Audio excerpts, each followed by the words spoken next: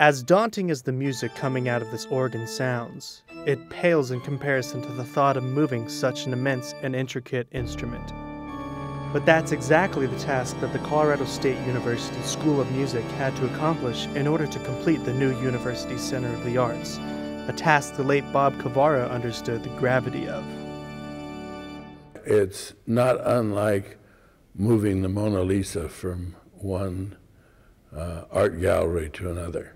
Over the course of 3 months in the summer of 2008, Rick Parsons and his experienced team from Parsons Pipe Organ Builders painstakingly performed the deconstruction, cleaning, and restoration of every piece in the Canadian-built Casavant organ. There's roughly 2,500 pipes in the organ, and each one had to be very carefully handled, and the dirt carefully blown out of it and wiped out of the inside of the pipes, and they're just very delicate.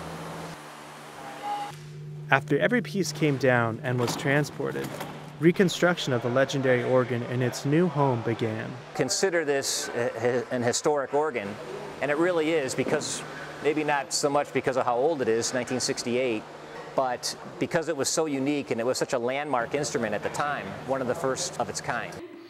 The new professor of organ and liturgical studies at CSU understood the importance this new space played in respect to the organ. There was a lot of trepidation moving this instrument from the old hall to this new one. Organs are built specifically for rooms. You design the instrument considering the acoustics of the room it's going to be played in. For decades now, this piece of artwork, engineering, and instrumentation has had a profound impact on both those who listen and those who play. In the words of the late Dr. Cavara, this organ plays music As beautifully as any organ